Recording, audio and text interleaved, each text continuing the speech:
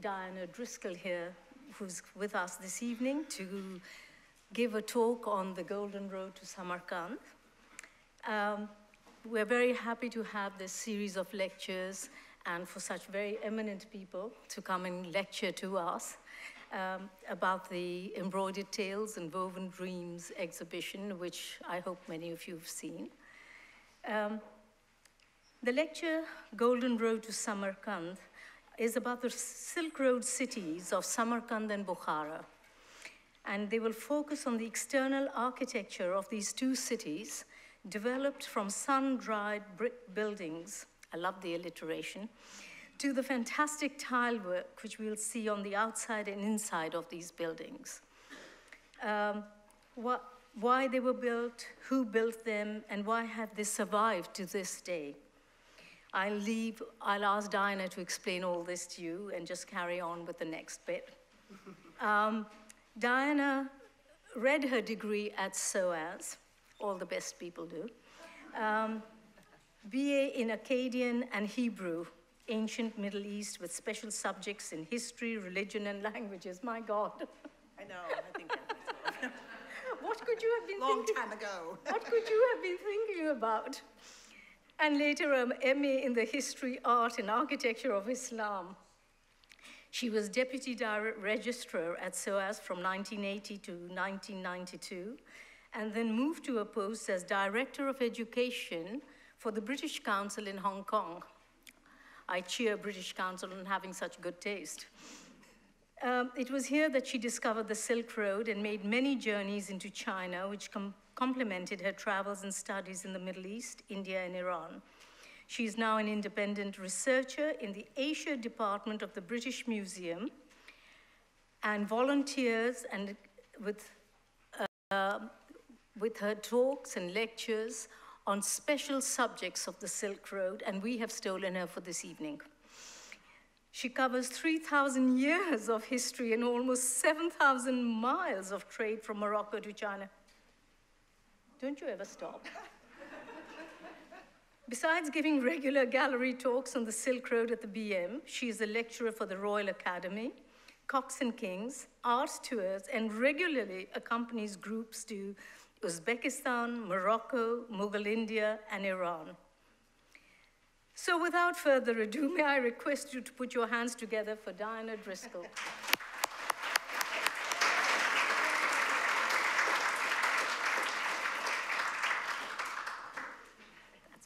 Right, thank you, Marion.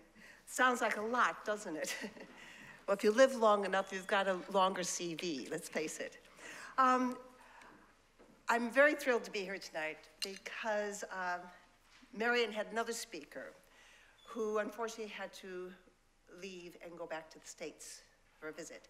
And so this lecture is dedicated to her and her husband, who passed away just last August. And I hope I do them proud, because they are very much Silk Road travelers. Now, Marion has the most exquisite exhibition we saw upstairs, and this is only a third of her collection, a third.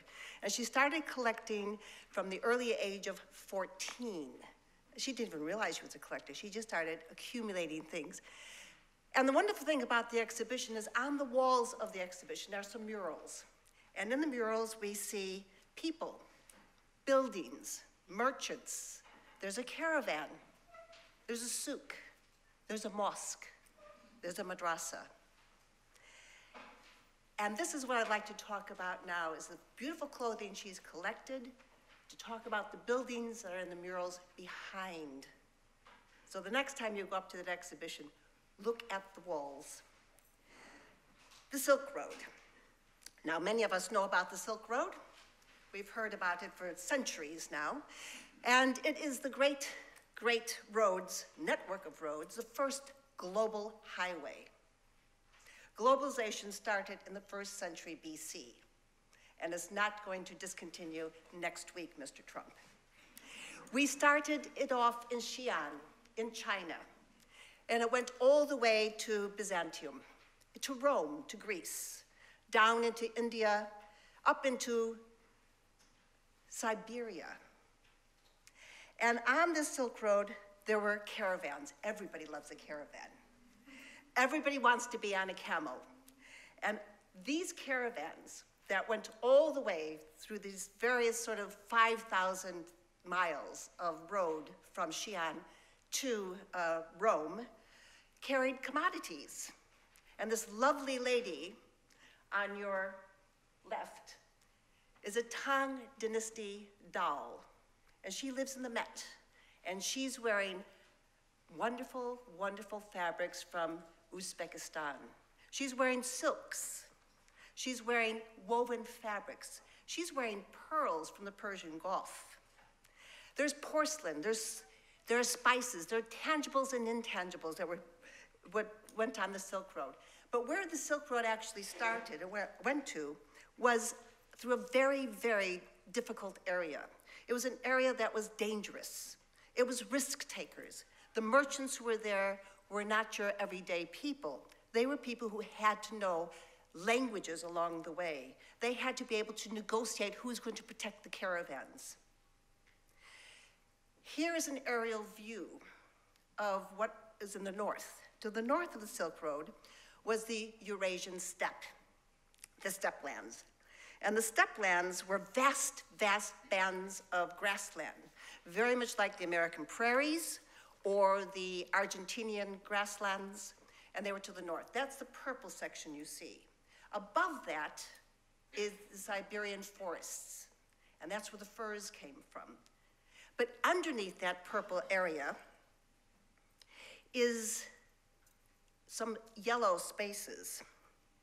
And those are the great deserts that go from Xi'an all the way to Uzbekistan and beyond, the Central Asia. And these four deserts were the Gobi, the Taklamakan, the Kizilkum, and the Karakum. And the inhabitants of the steppe land were also nomadic peoples, and they were horsemen. And these horsemen were known by various names. And they were filled with, they were either protecting the caravans or sometimes they were attacking the caravans. And they didn't have actually very good press by the Greeks and the Romans and the Chinese and the Persians. They didn't quite like the people of the steppe, these great horsemen. And the great steppe peoples, some of them were known as Scythians or Huns or Turks or Mongolians. All these peoples lived in the steppe lands. They spoke different languages. And their names have resonated during the centuries. Attila the Hun, Genghis Khan, that spread terror in the peoples of the pastoral cities below. And let us not forget that some of them were women warriors, such as Queen Tomris, who supposedly was a Scythian queen and took out Cyrus the Great. And here we have a wonderful 15th century manuscript of Tomris. And she's putting Cyrus's head in a vat of 15th century French Bordeaux. But I'd like you to note the tile work in the background. She is in front of some wonderful tiles. So here we're going to now head into where the steppe land, to the cities themselves. So where the steppe meets the desert were these vast oases. And gradually, these oases became settled. And they became larger, they became wealthier, and they formed a series of trails that went from the Mediterranean, through Iran, through India to China. And the noblest of these cities was in Uzbekistan, because Uzbekistan was the center, the heart of the Silk Road Trail, and it was in Central Asia. Uzbekistan, excessively hot in summer, pleasant spring and autumn. Climatically, it's a challenged area. The glaciers of the high Pamirs and the Hindu Kush and the Tian Shan Mountains feed two great rivers. And the great rivers we know from the Greeks are called the Oxus and the Jaktars. And there's also two great deserts further west, the Karakum and the Kizilkum. And many people have traveled through these areas through the centuries. And we're going to meet a few of them today. And the first one we're going to look at is someone that you may know about. And his name is Alexander the Great. And Alexander the Great, with his troops, had to traverse through across the Oxus River, which looks very big in this picture, but it's just almost a stream today, unfortunately. But Alexander the Great came to a city called Afrosiab. And he said, everything I've heard about this beauty, the beauty of this city is indeed true, except it is much more beautiful than I imagined. He even married a princess named Roxana. And we think this probably was inhabited by a group of people called Sogdians. Now, you may never have heard of a Sogdian. Don't worry. Many of us never did, because it's only been in the last 50 years, thanks to the work of Nicholas and Ursula Sims Williams, who have given us insight into who are these people called Sogdians. Now, here we have on this overhead the city of Afrosiab, probably reconstructed highly, but that's all right. It did have ramparts, it had a center, it had temples, it had buildings. It was filled with merchants. Here's another city not very far away called Panjikent, which is a citadel a little bit later. Panjikent is also occupied by a group of people called Sogdians. And these Sogdians were the first middlemen of the Silk Road. We first heard about them probably about the 1st century BC, 1st century AD. They sort of come out of the mists of history. Little footprints, though, have been left all over the place. Footprints in China, in the Taklamakan Desert, into Uzbekistan. They were never an empire. They were a group of city-states, very much like the Venetian city-states. And as suddenly as we found out about them, they disappeared because the Arabs, who came in 722. But in Panjikent, archaeologists have unearthed some of the aristocratic houses. And there's wonderful frescoes on the walls of these houses, brightly colored, fantastic groups of people. Archaeologists are finding more and more letters and tablets that refer to the Sogdians. They were basically accountants, and they were the middlemen of the Silk Road. One of the Chinese chroniclers tells us what he thinks about the Sogdians, and this is what he said. All the inhabitants of Samarkand are brought up to be traders. Mothers give their infants sugar to eat and put paste on the palms of their hands in the hope that when they are grown, they will talk sweetly and that precious objects will stick to their hands. These people are skillful merchants. When a boy reaches the age of 5, they begin to teach him to read and to write and to be able to study business. He's never permitted out of Samarkand or Panjikent or other places until they're 20. And then they're ready with at least 4 or 5 languages each to be the merchants. So as a result, these merchants were highly cultivated, and they wore wonderful, wonderful fabrics, just as Marion has collected. I don't think she has any of the Sogdian fabrics, but here they are, sitting at a banquet. Look at their hairstyles, look at their beards, look at what they're wearing, look at what they're sitting on. Look at all these wonderful things that tell us about the Sogdians. And who were they? Where did they come from? Well, we don't know. But on the walls of their homes, we have these fabulous murals. And here we have visitors coming on their camels, and they're sitting on wonderful camel cloth in fantastic woven fabrics. And they're wearing jewels, they're wearing pearls from the Persian Gulf, and they're wearing silks and satins from China. But the one thing about the Sogdians we do know is that they were religiously tolerant. And so we have Zoroastrians and Nestorian Christians, Judaism, Manichaeism, Buddhism, and finally Islam came. So the Sogdians knew knew very much what they were doing. They were into wealth, and their god was money. They did try to oppose the Arabs for almost 100 years, and finally they lost. And they have sort of disappeared, as I said. But Samarkand as a city, that sort of started with the Sogdians, sort of re-emerged after a couple hundred years. We do know about it from about the 14th century through two rather famous writers. One of them was a Moroccan, Ibn Battuta, who traveled all the way from Morocco to China. And he said that it's one of the largest and most beautiful cities in the world. And of course, there's our Venetian merchant, Marco Polo. And he even bounced through here also. But what we really know about Samarkand is through Amur Timur. And this is the man himself. Timur, in the 14th century, has transformed this city into one of the great cities of the Silk Road. He was a nomadic chieftain. He was of Turkic, probably Mongol ancestry.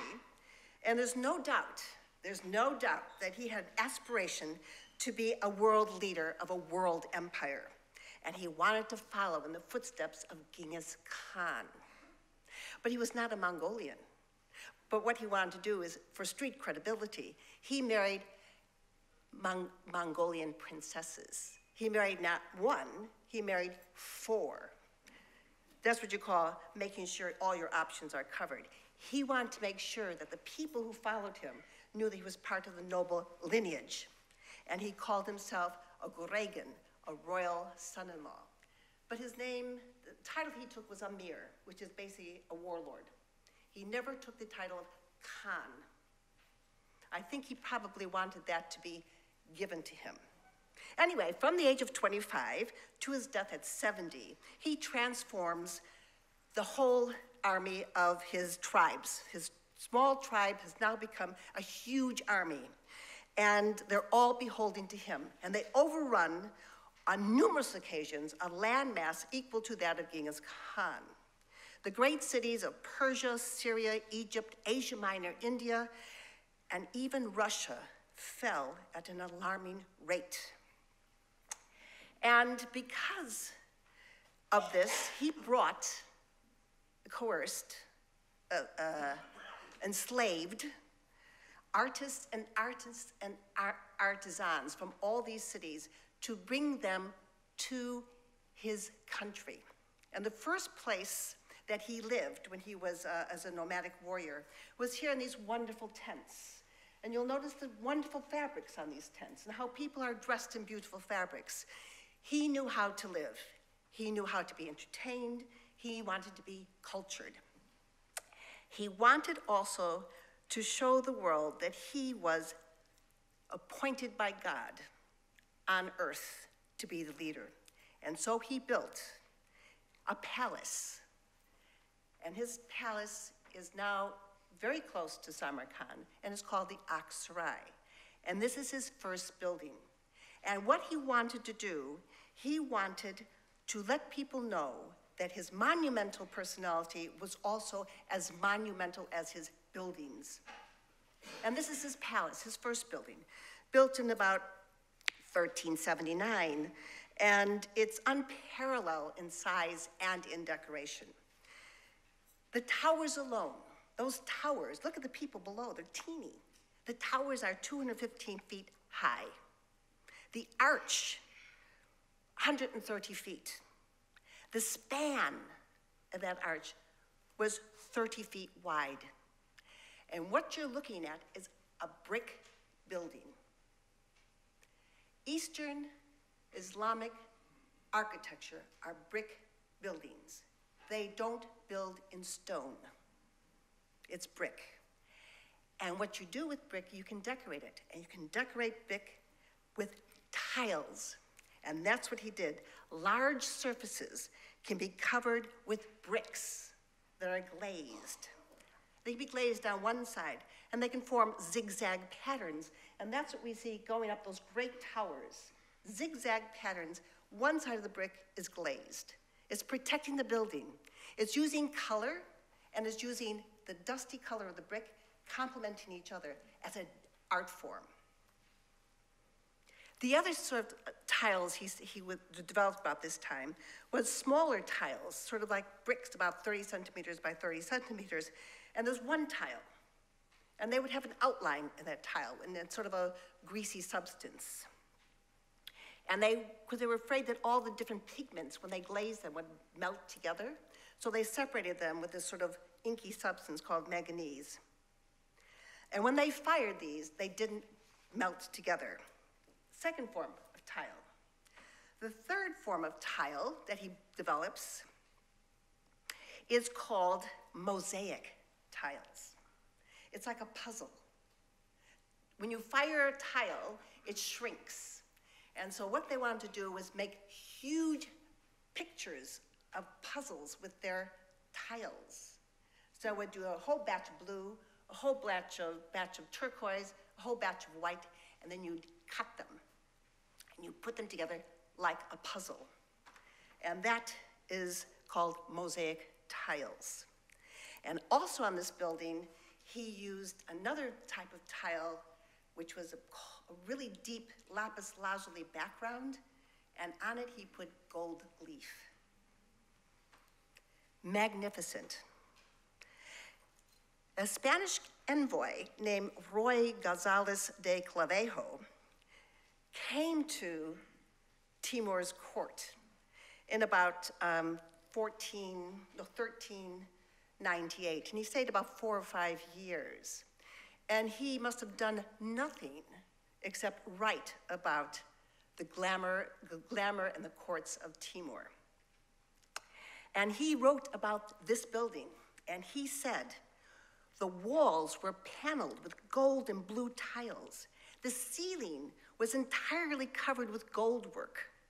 Room upon room upon room of marvelous tile work. Chambers, banqueting halls, gardens, and pools. A brick building of extraordinary beauty, and all set within a huge garden.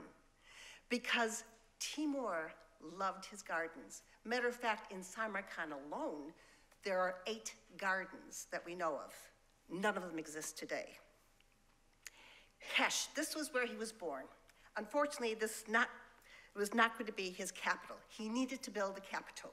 So he moves on to Samarkand, and he brings all his artists with him, and he's going to build the biggest, most spectacular, colossal capital in the known world. And so it was. 5 miles of walls, 6 different gates going in, and the names of the gates reflected his captured cities. We have Damascus and Cairo and Delhi, etc. He brings here in this manuscript that we found at John Hopkins, this fantastic manuscript, and there we are building Samarkand. And we go back to Clavijo, and Clavijo tells us that Timur's palaces were hung with fine silks and tapestries, verdant gardens, 8 that we know of, had wild drinking parties, and a party was not good unless everyone got pissed as a newt. He demolished streets and rebuilt them within 20 days. And he said the tumult was such that it seemed as if all the devils in hell were working here. And here we have in this manuscript the city being built.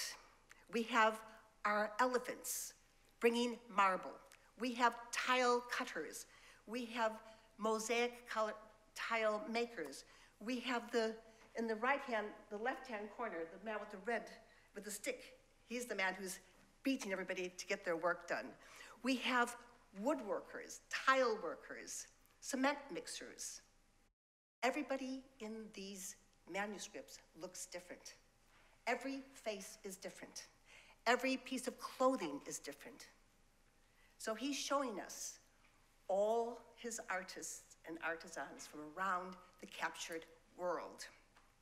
And there they are. And so the city swelled with theologians, historians, scholars, architects, masons, painters, calligraphers, bookmakers, tile glazers, silk weavers, glass blowers, silversmiths, goldsmiths, and armorers. And Timur personally overlooked all the architecture.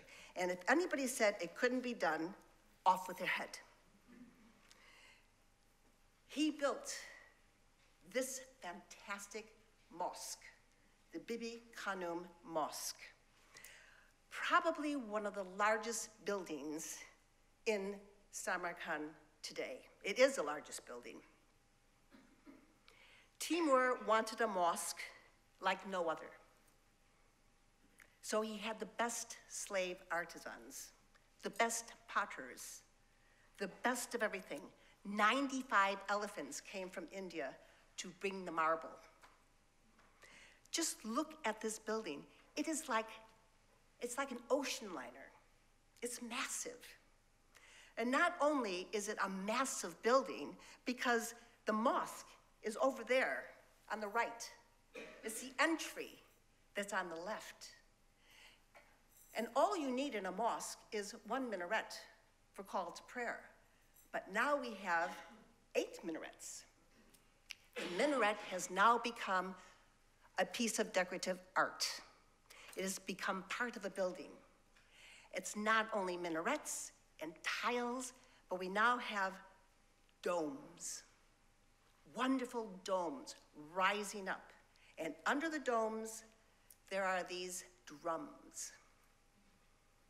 The towers themselves, before this building, looks just like his palace, the Ark Sarai. Do we get it? A little bit of a palace mosque. God, I'm doing it. The towers here on each side, 115 feet high. The arch, 60 feet wide. 8 minarets, 160 feet high. And as you walk through this entry hall, on your right and left are these amazing tiles. A brick building with tiles, and the colors, white, turquoise blue, and cobalt blue. Predominantly Timurid colors. A little bit of green, a little bit of yellow to complement. But that's a Timurid color palette. Double domes, with high domes going higher and higher. And that's what he wanted. He wanted, by the time you got to the mosque, you went through that main door into this great courtyard. There'd be a gallery around the sides, and you go through to the mosque and look at those amazing towers on the mosque. Octagons, not round, not square, octagons. And as your eye travels up those 2 towers, it's almost as if you're looking at a series of carpets. It's fabrics. It's taking all that wonderful tile work and moving it from fabrics to buildings, to wood, to leather, decorating a building. And as it rises up, again, that great dome in the center, 130 feet high. 130 feet high. And the Kufic writing around the drum is 10 feet high. He's using Kufic writing, Arabic script, almost like a plastic art form. So not only we have tiles, but he's also using Arabic script as a decorative form. And it's overwhelming. It's overwhelming. The next building that comes up about this time is called the Gur Emir, and this is Timur's tomb. But unfortunately, it wasn't supposed to be his tomb. It was really the tomb of his favorite grandson, who died suddenly. And it was really rather, I think, a labor of love. This is the grandson he loved. And so it's not big and colossal. It's not overwhelming monumentality like his own personality. It's basically a labor of love. And we have an inscription, which I can't read, but I've been able to make out the name, and I think it's the name of the architect, Mahmud al-Isfahani. Isfahani. So he has bringing from Persia some great, great architects and tile makers. And this tiny little mausoleum probably has one of the most beautiful, beautiful tile work I've ever come across. And the entrance, as we say, is small. And as you see the rest of the building, there we go into, and underneath the double dome is where that's where the cenotaphs are inside the building. And it's that wonderful dome. We now have a dome that's ribbed. There are 64 ribs around, and each one of those ribs have mosaic tiles. Mosaic tiles. That must have taken, I mean, it took 3 years to build, but how many men worked on just doing that dome? And again, the great drum underneath, pushing up that dome so that as you come into the city, you see domes. And there is the dome, 10-foot high, Kufic writing on the bottom. God is immortal, and so he is. And internally is just as overwhelming as externally, because he used gold and blues and colors to make sure that this was a monument of remembrance to a lovely young man. And it wasn't just Timur building big buildings. Some of his princesses and some of his ladies also built buildings. And here we have the Shah in Zinda. The Shah in Zinda is a necropolis. It's a tiny little place. It has tiny little mausoleums of exquisite beauty. And you can actually see the tile work as you go through the Shah in Zinda and look at individual buildings on the way up. There are 26 tombs here. And each tomb has geometric tile work on it. Melon-shaped domes, turquoise, royal blue, gold mosaics, filigreed columns. They sparkle as you go up. And as you walk up, you see building upon building of fantastic tile work, domes, inside, outside. Wonderful ideas that people took. They put Kufic writing into ribbons and made ribbons around the whole pistak, that frontal portal. There are stalactites that hang and drip, full of wonderful mosaic tiles. And all around the band there is, again, the use of Arabic writing as a decorative form. And it's like ribbons of, it's like columns of ribbons, each one different, and you put it together and think, this could be a complete mishmash, but it is not. Somehow it works. Somehow the great tile makers who tiled it inside and out made it work. And of course, you can't leave Samarkand without going to the Registan. Now, the Registan. People look at this and think it's the noblest, well, Lord Curzon said this is the noblest square in the world. Actually, when Timur was here, it was 6 roads that crossed, and it was a great bazaar. It was a great marketplace, because Timur knew that in order to build his buildings, he needed money. If he needed money, he's going to make sure those caravans still ran through the Silk Road. He needed the money. When he died, his great-grandson, Ulu Beg, the great astronomer, took down the marketplace and built instead a madrasa, an Islamic school, a mosque, and a khanaqah for visiting holy men, like a hostel. And we have the very early building here, which is Ulu Beg's, the building on the left. That's the earliest building. It's a bit lower. And he was the first. And then later on in the 17th century, it was taken down and 2 other madrasas were built. And one of them you'll see downstairs on the wall of, in the gallery with Marion's collection. And these are monochrome tile works that were expanded about this time. And I'll just show this one, the 17th century. We no longer have just blue and turquoise and white. Other colors are coming in. And we still have the ribbed dome. But we have different, other things are happening. We have these figures on the outside. The figures on the outside are interesting because people always say we're not supposed to put figures on the outside of a religious building, in Islamic religious buildings, but you could, you can, if it's not a mosque. And of course, the artists here were from Persia, so they were Shia.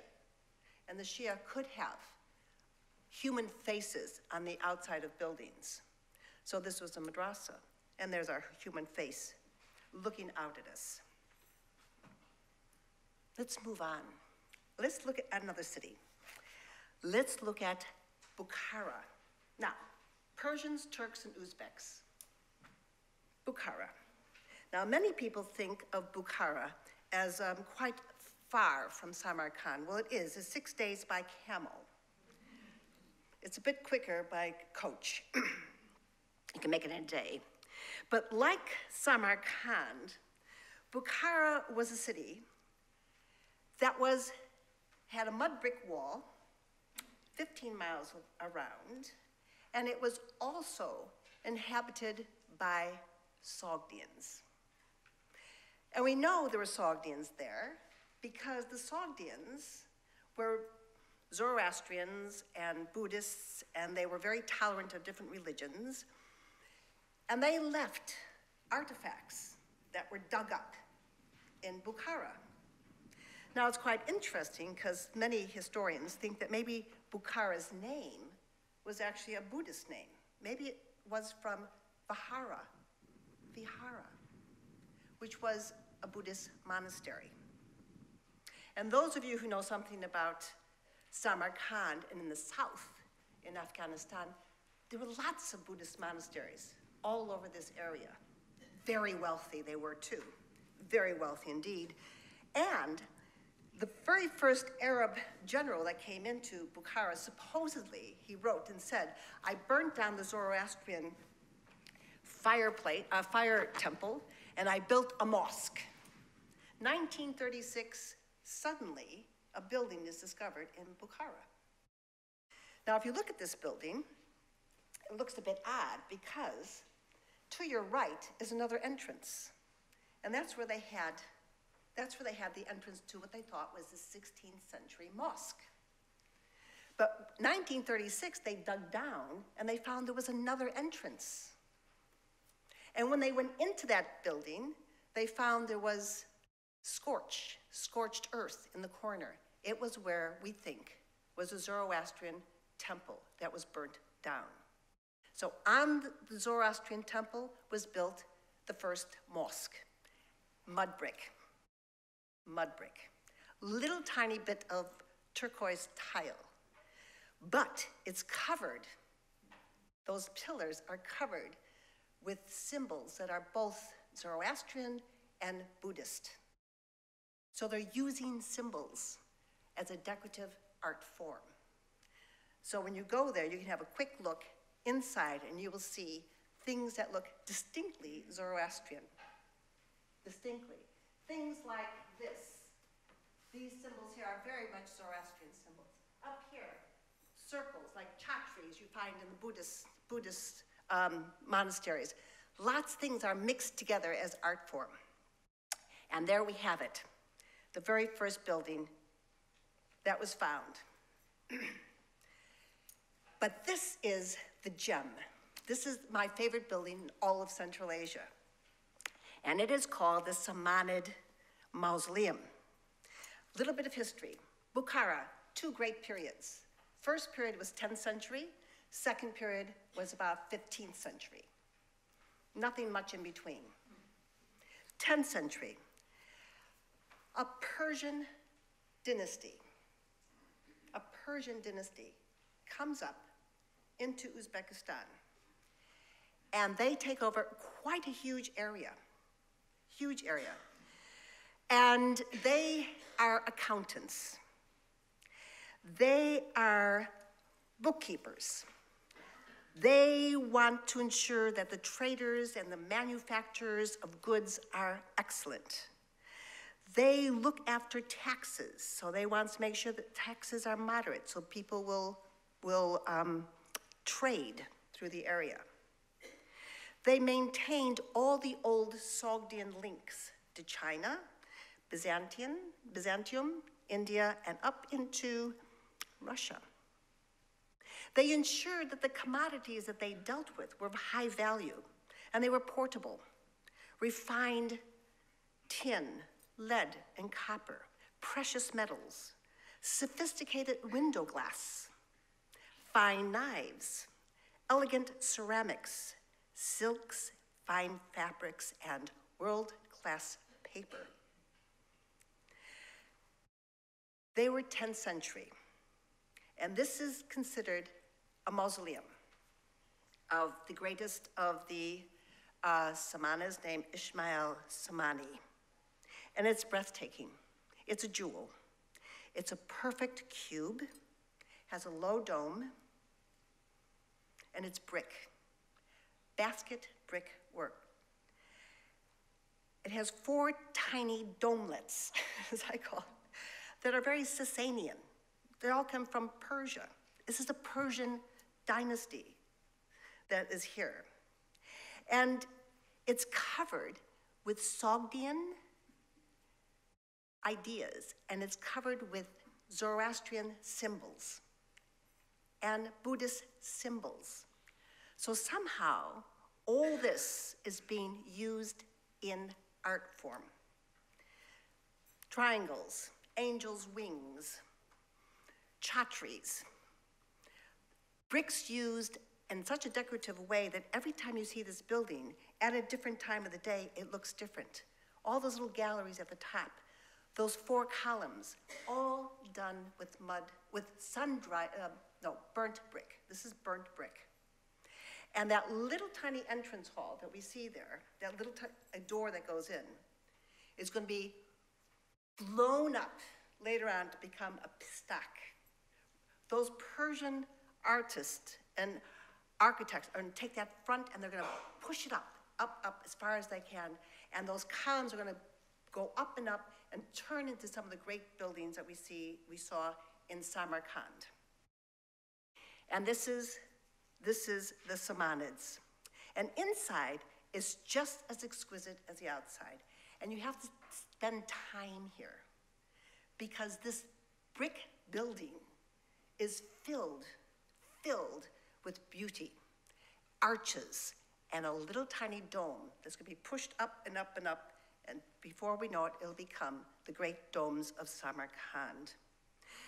But the Samanids were also great patrons of culture, and they gathered some of the best minds in Central Asia, and they were scientists and mathematicians, and names that we call today, sometimes you read books and say the Arabs. Well, they weren't Arab. They were Central Asians. Ibn Sina was there, and he came from Central Asia, the great doctor. And he went into Ismail Samani's palace and said there was room upon room upon room of books. And he said, I read every book. Books I had never seen before. Books we have never seen before. He told us about them in great chests. One room was literature, one room was science, one room was astronomy, one room was astrology, room upon room upon room of books collected by Ismail Samani. And many of the other Arabs are also known from this part of the world. That was the Samanids, 10th century. Now I said there were 2 periods. The second period are the Shaybanids. Now many people don't know the word Shaybanid, but if you go to Uzbekistan, and if you have a guide, he'll keep talking about Abdul Khan. Everyone calls about, who's Abdullah Khan? Well, he was a Shaybanid. He was not a Timurid. Matter of fact, the Shaybanids were another Turkic group that literally kicked out Timur's ancestors south and later into India. And Timur's ancestors in India, Babur, 15th century, was kicked out, and he ended up in Agra, not very happy, didn't like India very much. And later on, historians called them the Mughals, the Mughals. They would have turned over in their grave by being called Mughals, because to them, the Mughal was considered barbarians, disgusting, illiterate, uncouth. And here they are, called Mughals today. My goodness, wouldn't we like to change history? So the Shaibanids come in the 16th century. They're Turkic speakers, they're nomadic, and we call them today Uzbeks. And they literally, as I said, kicked out Timur's descendants into India. But they built some fantastic buildings. You may have been a barbarian, you may be a little bit illiterate, but you know how to do things well, because there's nothing like a nomadic people to learn completely, quickly, how to become cultured. And so they did. And Abdul Khan is a familiar name you'll hear when you go to Uzbekistan. And he pitched up here in the Ark. The Ark, this 18th century, but on this spot, there were many people who ruled Bukhara. Since we know probably 8th century AD, there was always somebody here at the Ark. Even the Bolsheviks tried to get rid of the Ark, but it didn't work. They just put a statue of Lenin on the side. Anyway, they kept the Ark. They couldn't rip it down, but the Ark is there. That the Shaibanids knew they needed trade. They wanted to build a building. They wanted to gather merchants. They wanted to make the place zing. They wanted to become a cultured, nomadic tribal group, or nomadic group. And Abdullah Khan unites all the Uzbek clans, and he makes Bukhara his capital. And the Ark, of course, is the center of power. And again, it's all to do with trade. This is trade. This is part of the global highway. He knew he had to build the city up a bit, so he put in ponds, canals, places where people get water, so they could have drinking water in their areas. We have this great duck pond. I wonder how much an MP paid for that one. The streets were widened. They were made into streets where the caravans could come to. And all along the side of these streets, there were caravans. There were hostels for the merchants. There were bazaars that he built, all brick buildings, so that your jewelers, your hat makers, your money changers would have a place they could do business. They'd be protected. They would be in a nice, semi-comfortable atmosphere. He made sure that they were cultivated and invited people to come here. Persian craftsmen and artisans came to Bukhara with the Shaibanids. But they were not like Timur. They didn't go conquering people. They actually had to pay for it. So it's quite expensive. When you go to Bukhara, though, you'll see this great complex called the Poi Kalan.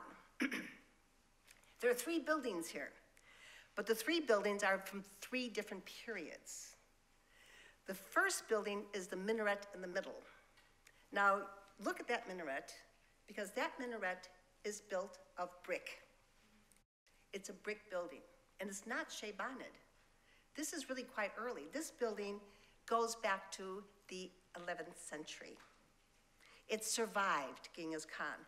As the Samarkand mausoleum survived because it just disappeared in the sand, so this minaret survived. And it's a fantastic brick building. It rises up, it was built in 1127. It rises up 170 feet.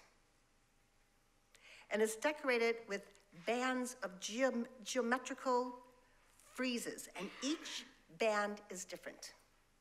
And there are Zoroastrian symbols, there are Buddhist symbols, all kinds. There's a little bit of Arabic writing up there saying who built the minaret, and you go all the way to the top, and there's a little bit of tile, turquoise tile, way, way at the top, just below the lantern.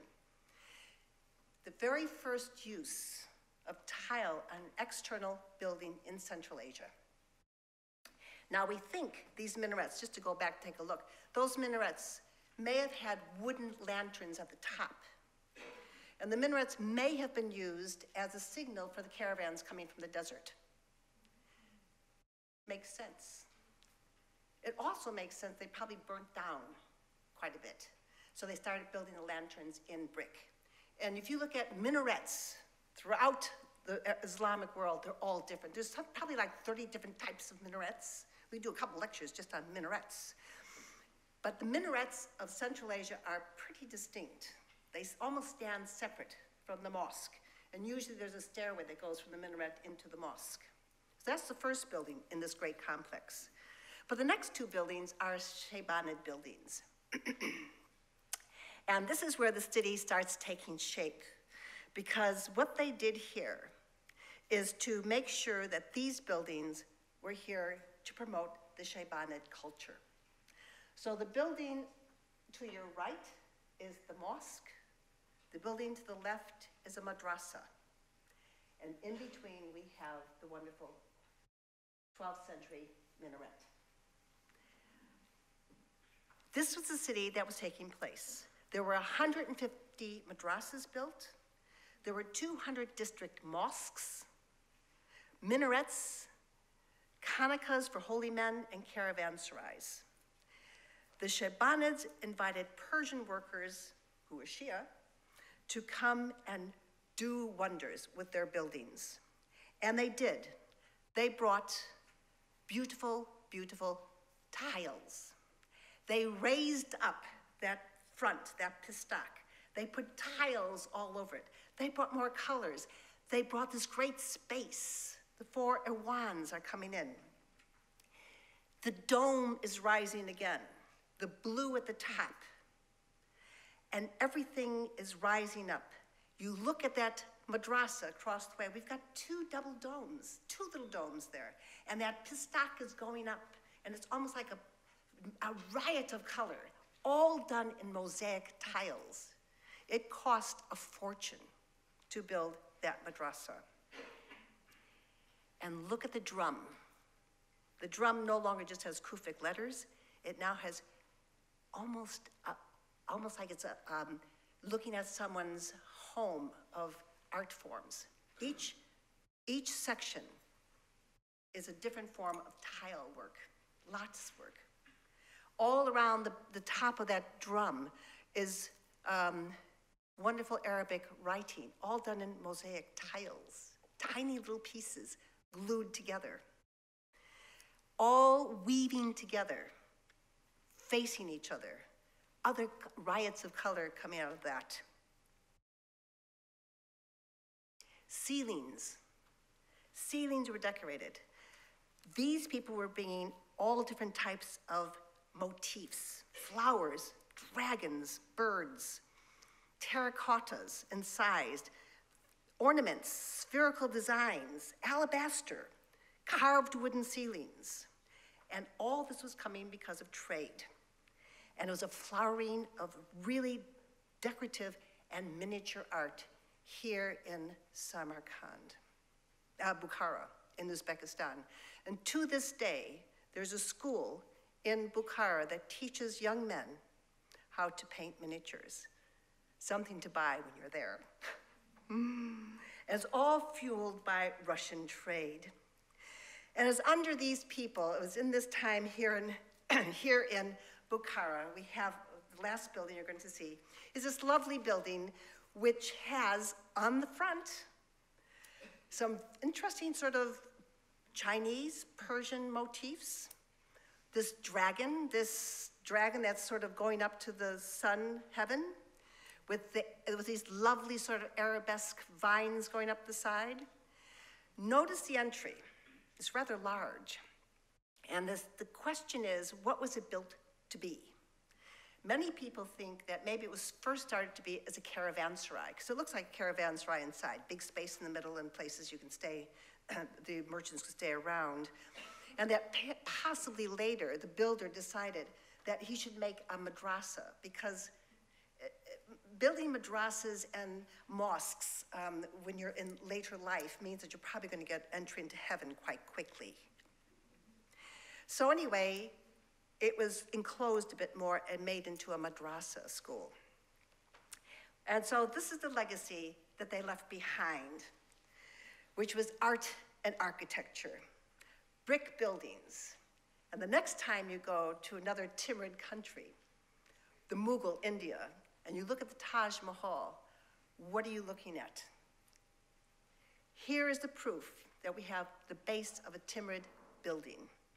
A lot of Indian influence, but that's art, and nothing else is completely new. Thank you.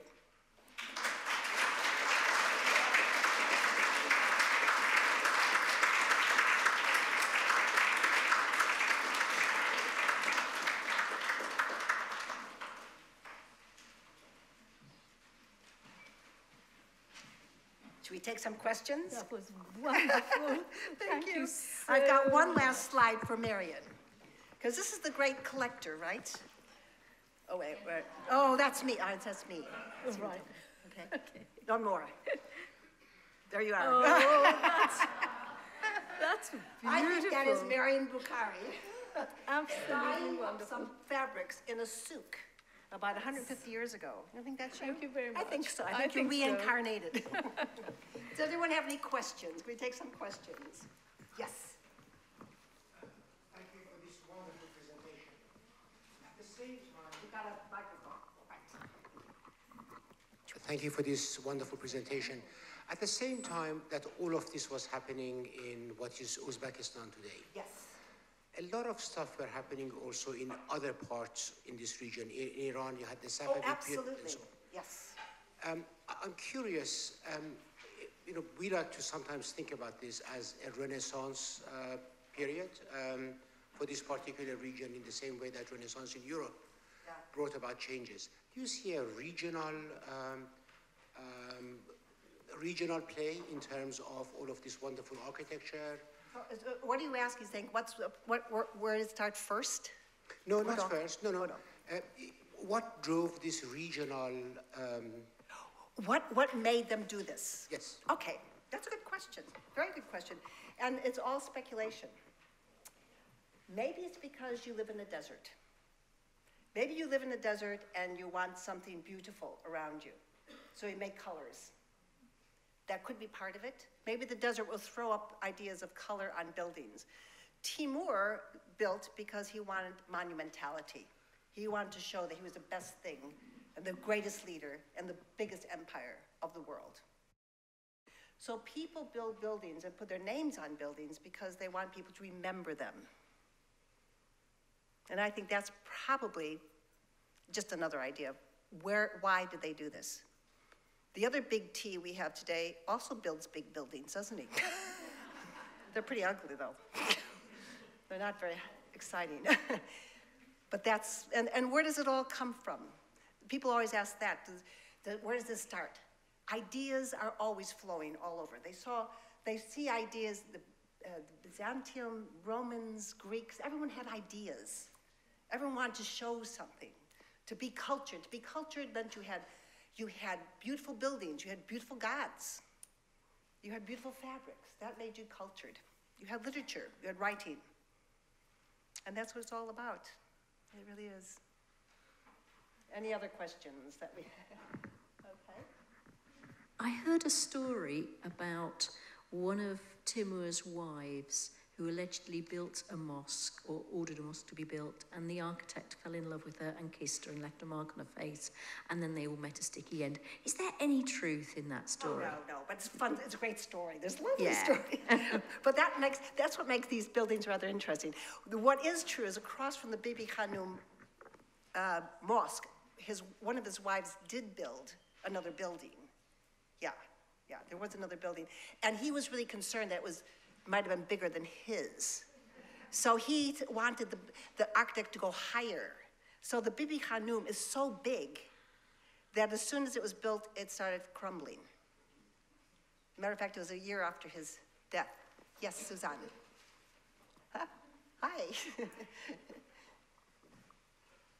Here's our expert. Thank you.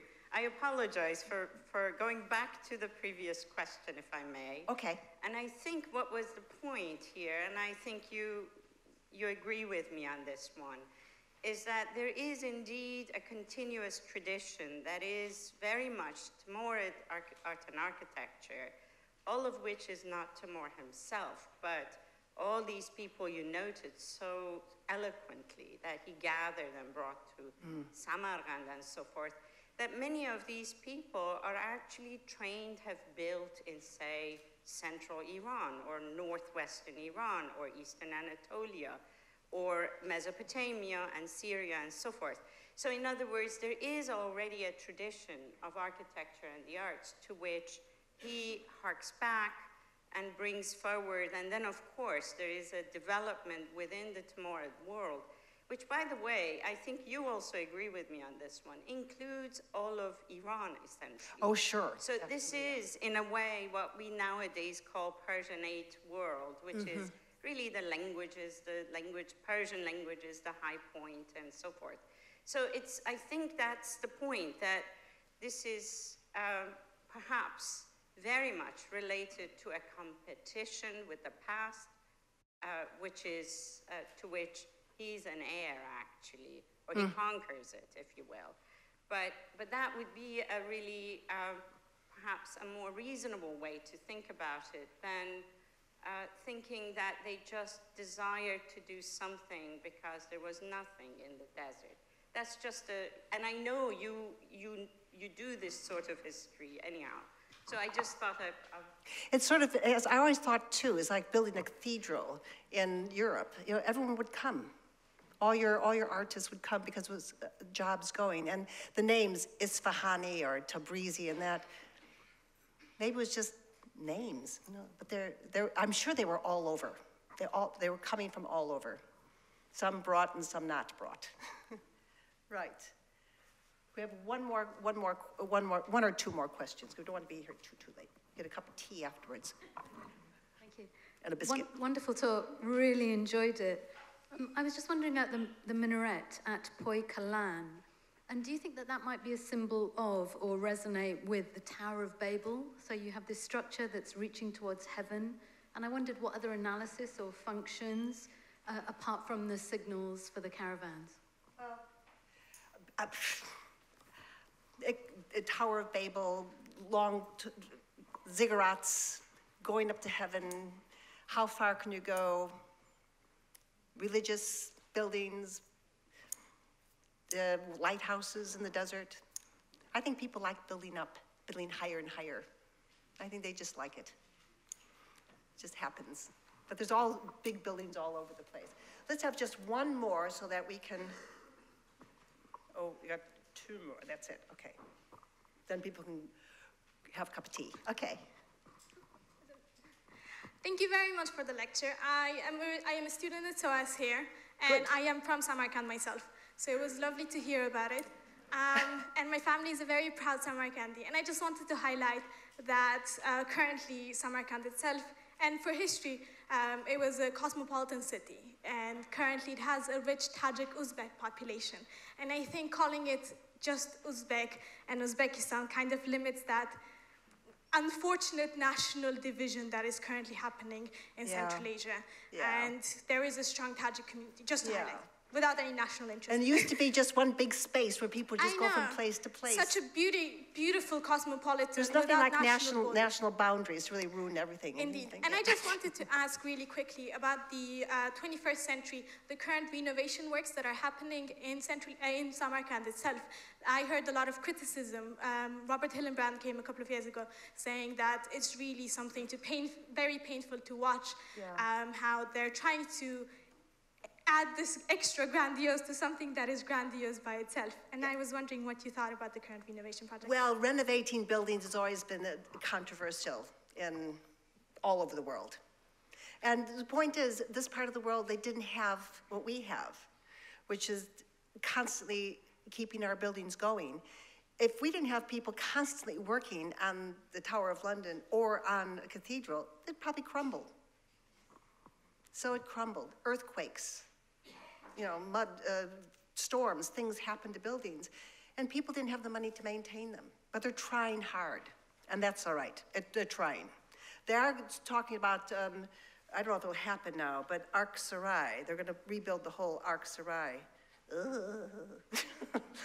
I don't know if that's such a great idea, but anyway, we'll see what happens. But it's because leaving what they have is fabulous, fabulous.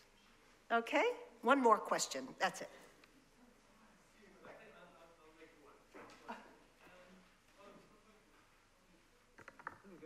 Okay, thank you very much. Thanks for a wonderful speech, and the pictures were fabulous as well.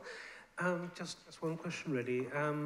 I felt when I saw some of those internal designs, the sort of honeycomb structures, it reminded me very much of the Alhambra in Spain. And I was just wondering how, I mean, is it just a coincidence, or might the designs have traveled somewhere from Central Asia all the way? Oh, yes. I mean, designs, Alhambra, the stalactites, those mukhanas, definitely coming from the Levant through North Africa. I mean, ideas travel quickly. Just because we have internet today, we didn't think people could travel very quickly then. They traveled hugely quickly. Ideas always went with caravans. So yes, ideas, great ideas, and used differently. Right, thank you very much, and see you in Samarkand.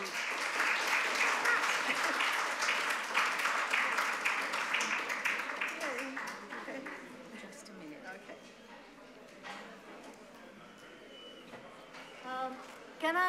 Can I just ask all of you to join me in thanking Diana Driscoll for such a brilliant talk and such an engaging one. And so can we give her a hand, and then let's all go and have some tea and discuss it further.